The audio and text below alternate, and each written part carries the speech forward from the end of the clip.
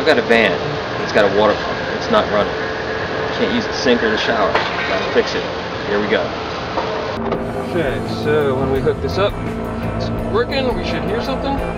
Got nothing. It's dead in the water. Pump has definitely got something wrong with it, so let's troubleshoot a little bit, figure out what it is. So here's my FlowJet pump.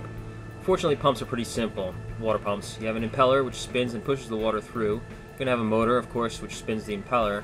And then you're going to have a pressure switch. This one I think is 40 pounds per square inch, maybe 35, but it turns the motor on and off. I think the switch is probably the likely culprit, so that's where I'm going to start. Here I'm taking the pressure switch off of the motor. Not necessary at this point, but I do want to take it apart and isolate the switch from the motor. That way I can test both the switch and the motor separately and see which has gone bad. So here I'm taking the cap off of the switch, and I'm going to go ahead and detach the positive lead from the motor. That way that effectively takes the switch out of the picture, and I can effectively test both the switch and the motor separately. So with the switch out of the picture, I have these two leads, positive and negative, going directly to the motor. I can apply some power to that and make sure the motor is running. But before I do that, let me test the pressure switch. Okay, so got the switch part noise. We'll check for continuity.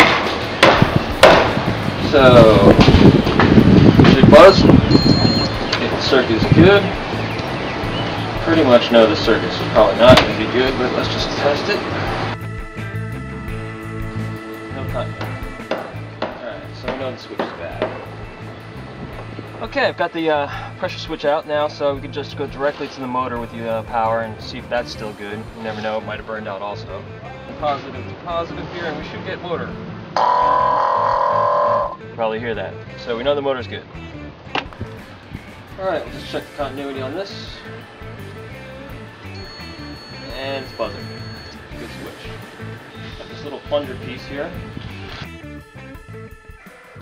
Goes down first. Spring.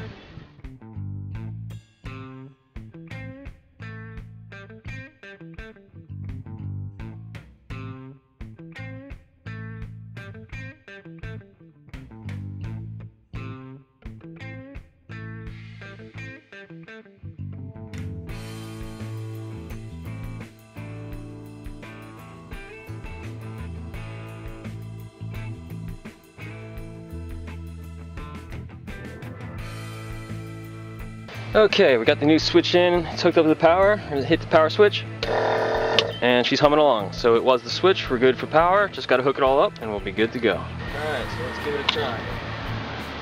Turn the switch on. Works. And that is how you get your freshwater pump working again. Finally, I can take a shower again. Happy trails.